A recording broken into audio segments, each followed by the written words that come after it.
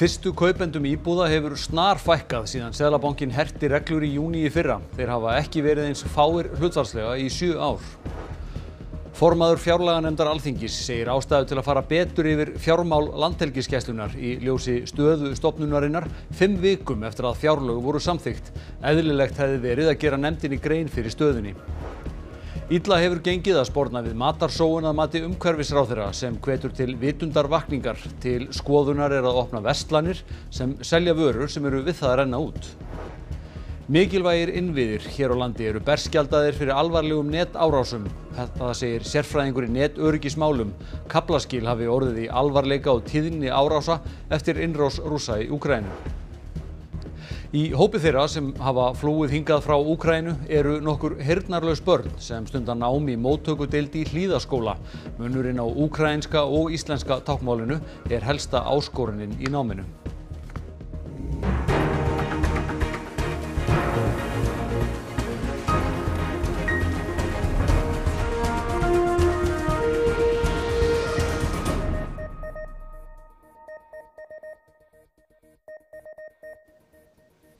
Gott kvöld. Miklar breytingar hafa orðið á hópi þeirra sem keypt hafa fasteignir síðasta hálfa árið. Fyrstu kaupendur halda að sér höndum. Fólk frestar því að fara heiman, segir hagfræðingur og spáir hækkun leiguverðs. Í júní í fyrra dró fjármálastöðugleikanefnd Seðlabankans mjög úr möguleikum þeirra sem vildu kaupa sér fyrstu fasteign. Lánið mátti ekki fara yfir 85% af markaðsvirði eignarinnar og það sem meira var, þá mátti greiðslubyrði ekki fara yfir 40% af tekjum þeirra sem voru að kaupa í fyrsta sinn. Seðlabanki sagðist vilja verja unga fólkið og kæla húsnæðismarkaðinn. Þegar Seðlabankinn greip til þessar aðgerðar þá talaði hann að það yrði erfiðara fyrir fyrstu kaupendur að komast inn á markað og það hefur sýnt sig að það sé raunin. Þetta sést vel í fasteignagátt Húsnæðis- og mannvirkjastofnunar. Súlurnar sýna hlutfallir af fasteignakaupenda sem keyptu fasteign í fyrsta sinn á hverjum ársfjórðungi. Hlutfallið lækkaði úr 31% í 26,5% frá miðju síðasta ári til loka þess. Fara þarf aftur til ársloka 2016 til að finna nærri því jafnlágt hlutfall fyrstu kaupenda. Ef við skoðum fjölda fyrstu kaupenda sjást breytingarnar enn betur. Fyrstu kaupendur höfðu aldrei verið fleiri en á fyrsta ársfjórðungi fyrir 2 árum á árinu 2021. Þá voru þeir 1941. Núna á síðasta fjórðungi 2022 voru þeir meira en helmingi færri eða 900. Þetta verður til þess að fólk kannski frestar því að fara að heiman. Ég held að það sé alveg klárt mál. Fólk mun bíða með það meðan að vextir eru svona háir og aðgengi að lánsfjármagni svona takmarkað. Fyrstu kaupendur kaupa ódýrari íbúðir en þau sem hafa átt íbúð áður. Munurinn er að aukast og hefur aldrei verið meiri en á síðasta fjórðungi 2022. Meðalkaupverð íbúða fyrstu kaupenda var 52,8 milljónir en annara 74,8 milljónir, munar þar 22 milljónum króna. Í þessu dæmi er meðalverð alls landsins tekið saman. Íbúðir á höfuðborgarsvæðinu eru dýrari en annar staðar á landinu. Íbúðir fyrstu kaupenda á öllu landinu er að meðaltali rúmir 97 fermetrar. Fyrstu kaupendur á höfuðborgarsvæðinu kaupa að meðaltali rúmlega 90 fermetra íbúðir. Stærstar íbúðir kaupa fyrstu kaupendur á Vestfjörðum 146 fermetra. Fyrir utan höfuðborgarsvæðið er það aðeins á Norðurlandi eystra sem íbúðir fyrstu kaupenda eru undir 100 fermetrum. Hvað með leiguverðið? Á það eftir að hækka? Það kæmi okkur ekki óvart að það færi hækkandi. Það hefur í rauninni hækkað merkilega lítið, bæði með fasteignaverð og miðað við laun, var það núna í nokkur ár.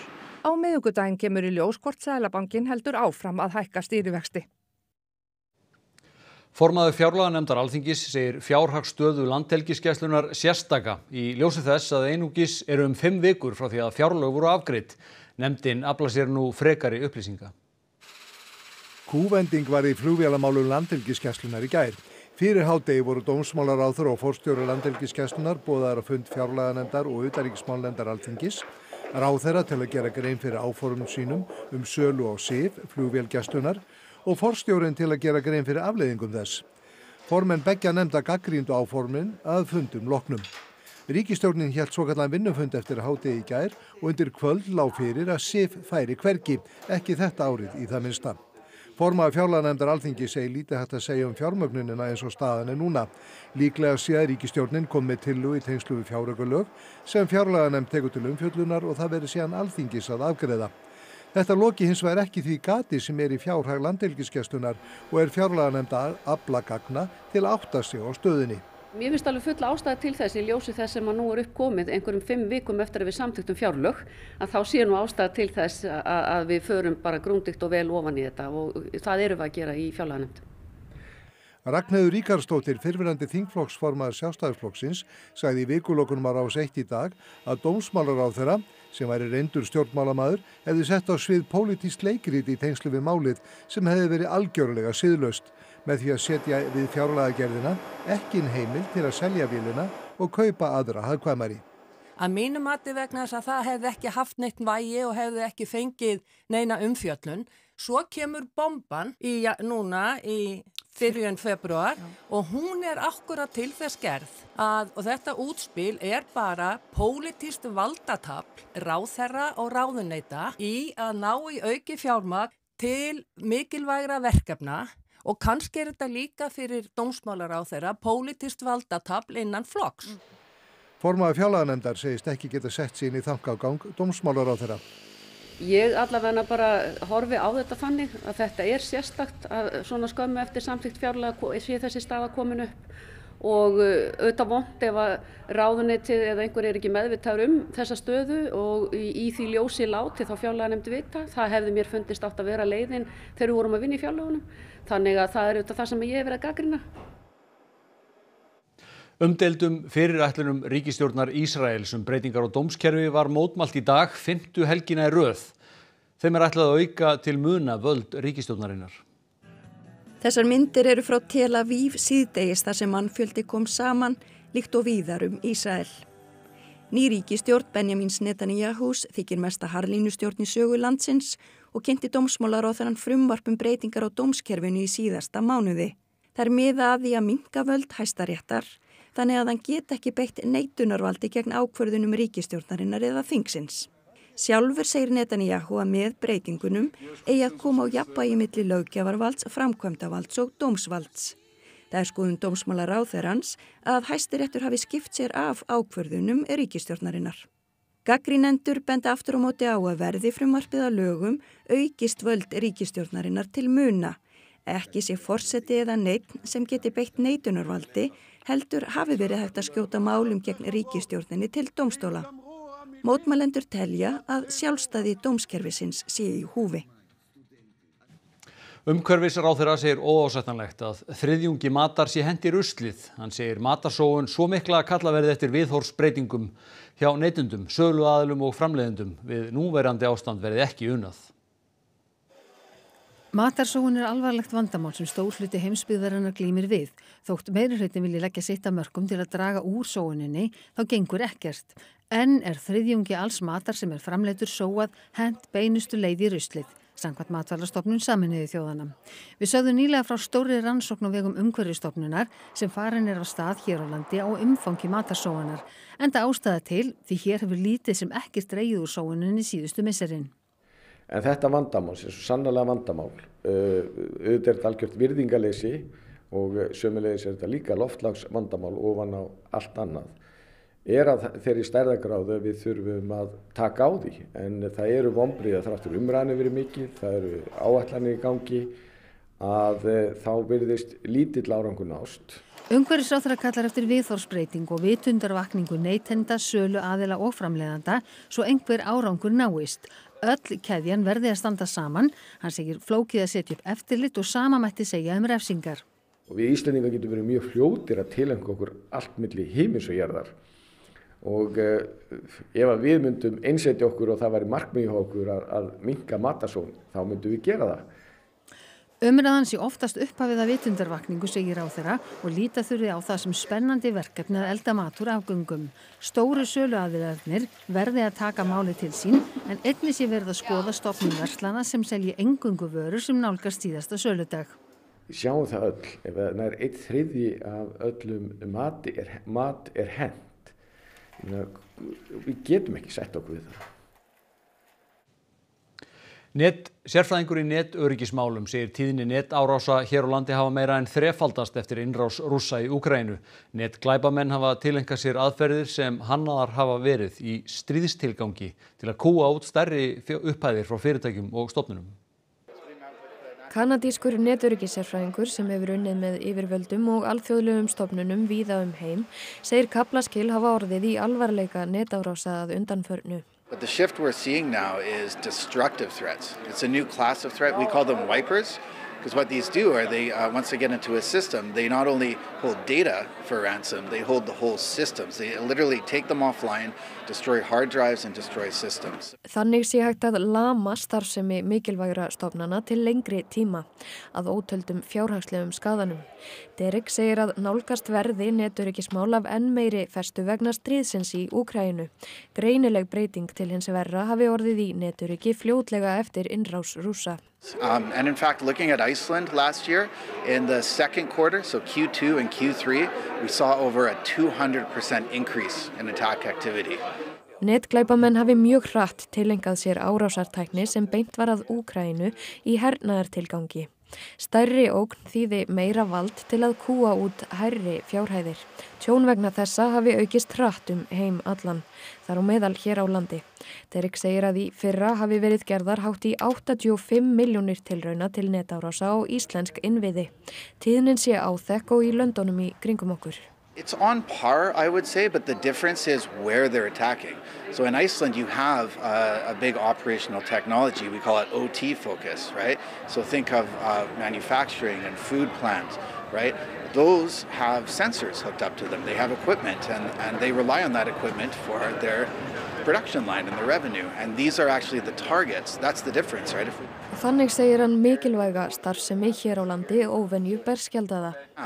They're going after these organizations and services because they know that they can demand a higher value ransom and they see dollar signs in their eyes. Íslenskt fyrirtæki stefnir á að aka rafmagnsbíl á milli suður- og norðurpólsins. Það er því fyrsta skipti sem slíkt er gert. Pole to Pole heitir nýjasta verkefni Arctic Trucks. Teimið ætlar að aka þessum bíl frá norðurpólnum til suðurpólsins. Starfsmenn Arctic Trucks voru 4 ár að hanna bílinn og tæplega 600 klukkutíma að undirbúa hann fyrir leiðangurinn. Bílinn er upphaflega hannaður sem fjórhjóladrifinn götubíll og er á 39 dekkjum. Og það er eiginlega kannski það sem er frábæra fyrir okkur, þar að við ætlum að læra hvernig getum við nýtt rafmagnsbíl við þessar aðstæður sem við höfum feysa, því að við náttúrulega vitum það að rafmagnsbílarnir er að koma, þeir verða áfram, þannig að við þurfum að læra þetta. Skosku hjónin Chris og Julie Ramsey aka bílnum og hafa verið í þjálfun hér á landi undanfarnar vikur. Þau hafa áður ekið rafbílum langar vegalengdir en hafa þó takmarkaða þekkingu á akstri við erfiðustu aðstæður. Ferðin hefst 20. og 3. mars í Franklinsundi í Kanada, þar sem segulpólinn liggur. Eknir verða 100 kilometrar á dag, mikið á hafís og 2 velbúnir bílar verða til aðstóðar. Ferðinni frá norðurpólnum lýkur í Yellowknife miðjan apríl. Þaðan halda hjónin sjálf áfram á bílnum yfir Norður- og Suður-Ameríku og enda í Punta Arenas í Chile í lok október. Þaðan fara bílar þeirra og Íslendingana flugleiðis til Union Glacier á Suðurskautslandinu.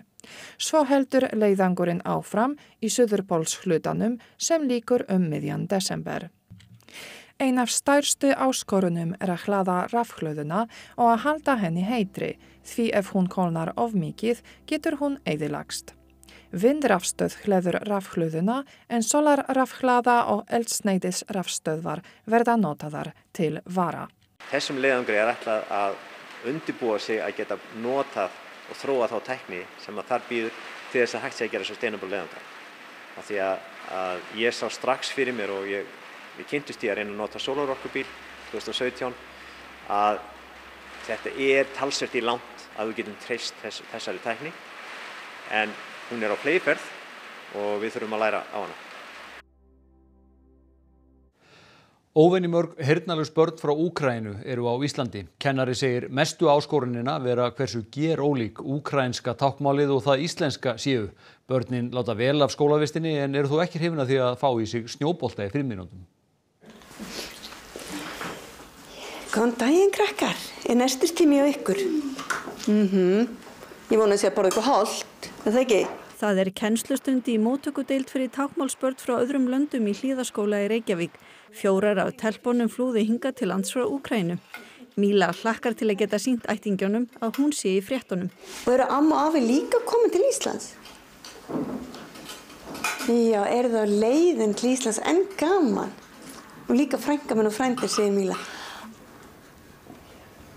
Hér í Hlíðaskóla eru 7 frá Úkraínu og við eigum von á fleiri.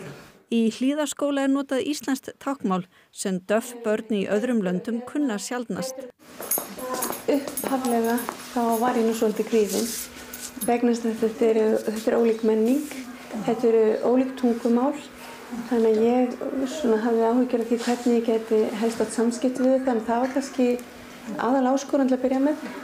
En ég ákvað bara að byrja að kenna grunni, þið vitið þetta stafrófið, fingrastafrófið og svo bara kynnast börnunum, þú veist, og með sér úkraínska fingrastafrófið gríðarlega ólíkt íslenska.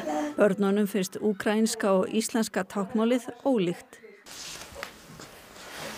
Það alveg sumt smá líkt.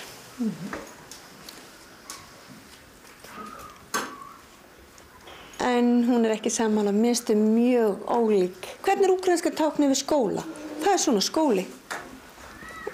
Svona úkraínsku táknmáli, svona íslensku táknmáli. Í tímanum eru líka Míla frá Íslandi sem á foreldra frá Litáen og Abbas frá Írak. Meiri hluti barnanna á táknmálsviði frá öðrum löndum en Íslandi og því eru töluð mörg táknmál. Það íslenskt táknmál, úkraínskt táknmál, rússneskt táknmál, litáenskt táknmál og arabískt táknmál og svo von á spænskumælandi börnum. En hvernig finnst börnunum að ganga í íslenskan skóla? Bara fínt. Það bara fínt. En hvað með þig? Þið finnst það ekki alveg gott. Mér finnst svo margir. Mér finnst mér alltaf vera að rekast á einhvern á göngunum. Og svo líka úti þá það ofta að henda snjóbolta, þá verð ég svolítið hrædd. Þau eru að leika sér að hendi okkur snjóbolta. Og svo líka þau eru úti í fótbolta. Ég fékk fótboltan í mig og það var mér vont. Berglind segir óvenjumörg döff börn frá Úkraínu vera á Íslandi. Já, þetta óvenjulegt. Hversu margir koma hingað, hversu margir döff börn koma hingað, hversu margir döff koma hérna. Bara fullorðnir og börn. Ég var að skoða í Noregi sem dæmis tekið. Sjálf hafði ég búið það lengi. Og það bara mjög fáir. Döff frá Úkraínu sem koma þangað. Og sömu sögur segja Svíþjóð og Finnland. Berglind kann ekki skýringar á þessu. Hugsalega séu það gæði Hlíðaskóla og góð atvinnutækifæri. Það fjör í sundlaugunum á höfuðborgarsvæðinu í kvöld á sundlauganótt. Það verða og opnar til klukkan 10 og það boðið upp á dans, slökun, vatnsleikfimi og tónleika. Og í Árbæjarlaug leika trúðar listir sínar í sundsirkus. Og það líka Haukur Hólm fréttamaður, þó ekki á sundskýlunni. Nei, enda held ég að sé meira frambóð af slíku heldur en eftirspurn þegar ég annars vegar. En já, þetta partur af vetrarhátíð og hjá mér maður sem nú ekki klæddur eins og að sé að fara í sund. Þú ert að fara að gera eitthvað allt annað? Já, vissulega. Ég og félagi minn Sindri, við erum að fara að sýna sirkuslistir. Og þið eru sirkushópur? Já, við erum skemmtikraftakallanir og við erum á vegum Hringleiks sem sirkuslistafélag og sem heldur utan sirkuslistafólki á Íslandi. Og ætlaði að skemmta það sundlega gestur núna? Já, við ætlum að sjá til þess að fólk skemmti sér í sundi og njóti. Skelltu þér í þetta, en Drífa, það ekki bara svona atriði sem í kvöld, það í öllum sundlaugum alls konar atriði í allan dag og kvöld eða hvað? Já, það sundlauganótt í öllum sundlaugunum í Reykjavík og höfuðborgarsvæðinu öllu og allskyns skemmtiatriði, sundballett og DJ-ar og slökunarmeðferð með tónum og undirtónum og ekki og alls konar og bíó og bara, já, ýmislegt. Nú klukkan að ganga 8 á laugardagskvöldi. Eru fleiri í sundi núna heldur en venjulega? Já, þetta nú töluvert meira heldur en vanalega á þessum tíma dags, já, það það. Ef ekki að líta aðeins á þetta skemmtiatriði.